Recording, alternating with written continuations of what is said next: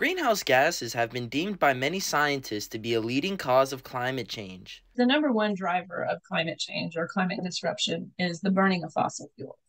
Yet ask anyone heading towards Los Angeles Monday through Friday about traffic and prepare to hear a rant that might last as long as their morning commute. One way Santa Clarita residents are trying to reduce both emissions and traffic is with the annual Bike to Work Week, where participants are encouraged to do their part in being green. And that feels great. It's wonderful to see the amount of people that came through and the amount of commitment that there is to bike to work.